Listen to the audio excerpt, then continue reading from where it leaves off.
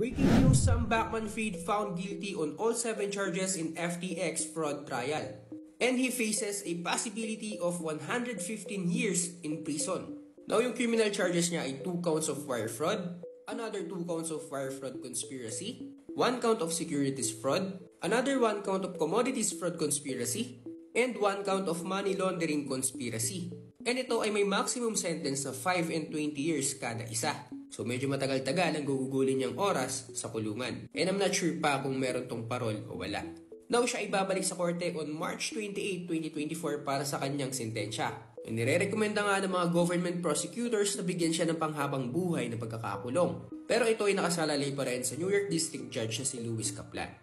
Now, itong naging issue ni Sam Bankman-Fried ay kinoconsider nila na one of the biggest financial frauds in American history. And ito nga ay tinawag ni US Attorney Damian Williams na isang multi-billion-dollar scheme designed to make him the king of crypto. Pero kayo guys, ano sa tingin nyo? Let me know in the comments.